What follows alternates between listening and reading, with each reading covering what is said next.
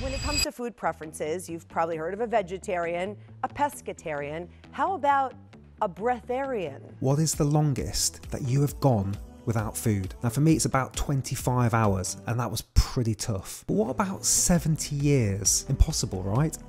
Now as somebody that has been obsessed with breath work now for about 7 years, I came across the curious case Prahlad Jani, a breatharian monk who claimed to not have a drop of water or an ounce of food for 70 years. So in this video, I'm going to be looking at the bizarre world of breatharianism, and we're going to look at what it is, how could it even theoretically be possible, and what my thoughts are at the end based on all of this evidence that we've looked at. So please stick all the way through because we've got a corker of a video. If you're new here, hi, my name is Mike Mayer. I'm a breathwork coach. I run this YouTube channel and I also have a separate podcast called the Breathcast where I get to interview the world's top authors, experts, yogis, scientists, documentarians and everything in between about this thing that we all do, breathing in and out. And I get to work with people one-on-one through my elite breath coaching program, but more about that a little bit later. Now, just before we go any further, this is a breath journalist's view into the world of breatharianism. I'm not advocating this for 1 second. I do not think you should try this. And we should say before you go ahead and try any different changes to your lifestyle, always consult with your healthcare practitioner. Now, with all of that out the way, let's get stuck into this fascinating world of breatharianism. So first of all, let's answer the question, what is breatharianism? Have you ever heard that some people are able to eat light? That they live on light alone? Do you believe this? Well, I didn't. But by chance I saw sometime in the 90s this TV documentary on the patron saint of Switzerland, Nicholas of Flüe. For the last 20 years of his life, his only nourishment was allegedly divine light. Now, I came across a 2011 documentary called In the Beginning There Was Light by a wonderful Austrian director called P.A. Straubinger. And so this is what he had to say about breatharianism. It means that there are people who eat very little or nothing at all. We have to say from a scientific standpoint, we don't know to what extreme this works. Most people who say this is complete nonsense and that's completely stupid are caught in this classical model of caloric theory. Okay, so there appears to be a breatharianism scale, so it's not just all or nothing. Let's see what Peter also has to say about this. In China, they have these 3 steps of bigu. There's this absolute bigu, no eating at all, no drinking. The next step is just drinking, and the 3rd step, most breatharians I came across, they actually live of 200-300 calories a day. So on one end of the spectrum, we have people here saying that they don't have a drop of water or any food and they live purely off light and air. And then we have this other end of the breatharian spectrum where they appear to be having about 300 calories a day for a sustained period of time. And I think that's an important distinction because often when we hear that term we think it's air and light and nothing else and it just sounds wonderful and crazy. But actually there is this nuance to it which I didn't know until I went down this rabbit hole. So we're talking about air and light. And what we're actually talking about here is known also as Prana. So let's just hear Peter explain what is Prana. Modern science cannot produce one single living cell out of dead matter. Life energy is still one of the biggest mysteries, and we have in the Eastern traditions, we have names for it like Chi in India for life energy, or breatharianism also is called living on prana. You take the life energy directly. In German, for example, it's called Lichtnahrung. Means breatharianism is called Lichtnahrung. That means living from light. Now we know this is a very controversial subject for sure, and it doesn't take much Googling to find controversy around breatharians getting caught snacking on fast food like McDonald's. In fact, there's one very famous case of a guy called Willie Brooks who was caught eating fast food, and so it's very easy to find the discredit around this. But actually that just compelled me to go further into it and go, okay, so there's so many people claiming this and being caught out. What about the ones that weren't caught out? And this brings me on to Prahlad, Jani, the Breatharian monk from India. The most fascinating case of a human being claiming not to have had food or water from the age of 7, and he died at 90 in 2020. So over 70 years he claims not to have had food and water. It's very easy to dismiss that. Was he snacking on McDonald's in between? But what was interesting here, and what was also caught in the documentary, was he was put under scientific scrutiny in the early 2000s. They put him in a hospital, they had round-the-clock surveillance, they were changing the cameramen all the time so no one could be like sneaking in food or water.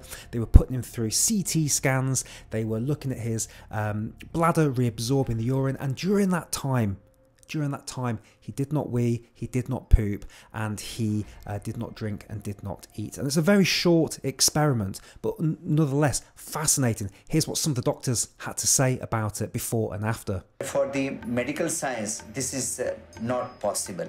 60 years without water or food or energy? I simply don't believe it. That's impossible. I've gotten out of the habit of saying it's impossible. Instead, I just say, I can't imagine it. In India, there's an entire tradition of the renunciation of food. I was so hopeless to begin with that I thought that it would not continue for more than 24 hours. This had to be proved only physically. You have to keep a watch on him and it could be proved. So it was constantly observation under my supervision. All the security personnel was from the hospital side, and it was a camera observation. I started my mind that he is cheating and this is not going to continue.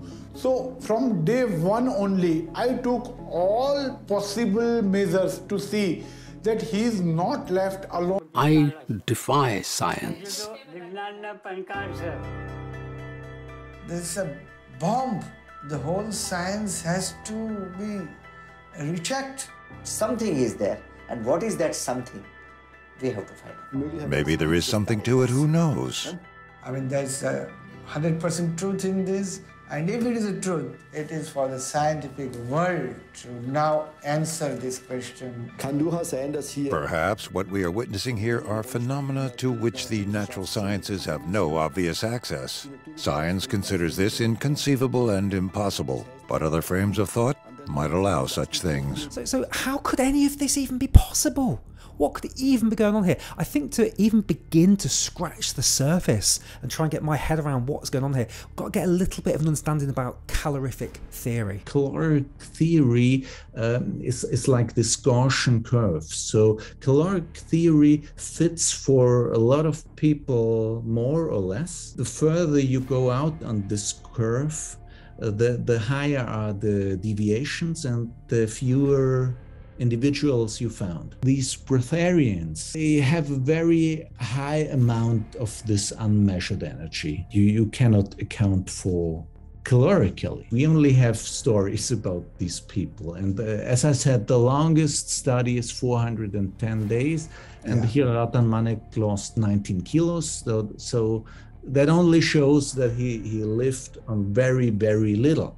Now, the other area we haven't really gone into yet is sun gazing, the art of looking at the sun and bringing energy into your body, a bit like a plant, which again all sounds like crazy rubbish, right? Now here's what Peter had to say about a study about humans and photosynthesis. Sun gazing is also a lot about it's an open eye meditation. So you use the sun as a meditation object. As your focus. Yes, of course, the direct sunlight probably also will have an effect. I think in 2014, there was published a study that showed that light can directly used by mitochondria, so by our cell, that was denied for centuries, because they always said, there is no human photosynthesis. And actually it seems that there is something like human photosynthesis. Hi guys, just really quick, just before we crack on with this breatharianism, I just wanted to let you know that I do offer one-to-one coaching for a very, very small amount of people each month. So if you're somebody that's extremely busy, you're feeling stressed, maybe you've got some anxiety and you've been interested in thinking about working with a breath coach, you are very welcome to apply to work with me. The link is down below. I do ask that anybody that's thinking about working with me must commit to a minimum of 22 minutes of my breathwork practices a day. We can have a call to see if this feels right for you. So the link is down below, and I look forward to seeing some of you on my elite one-to-one breath coaching program. Okay, let's get back on with the breatharianism. Cheers. Okay, let's bring this breatharian puppy home. Now, I've been in the breathwork world for about 7 years, and I've seen some crazy shizzle. I've huffed and puffed with Wim Hof in Poland and cried my heart out. I've done hot water rebirthing in Glastonbury, and I've done all sorts of crazy things in between where the breath is invoked, some pretty bizarre states.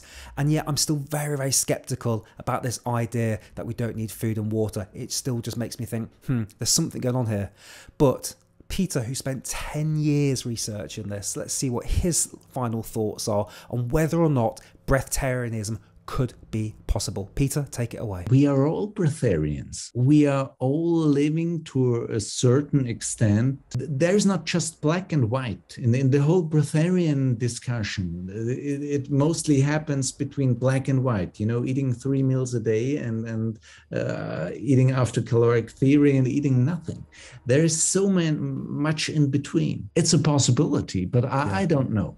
Yeah. I don't know. I only would know it if I would do it myself. I can tell you I eat, I do intermittent fasting. Even after a week of fasting, I had a lot of energy, but there is our psyche is a lot involved. Is breatharianism real? Yes, it's real in the way that we are all living to a certain extent on light, on this light of life.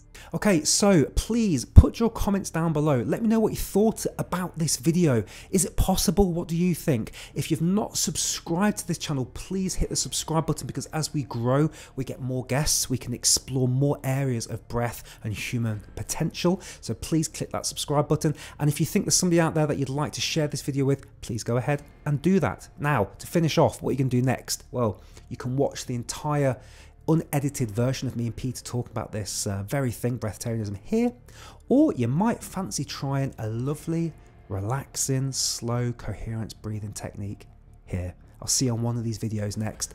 Thank you so much for watching. Take a deep breath. Have a great day. Cheers.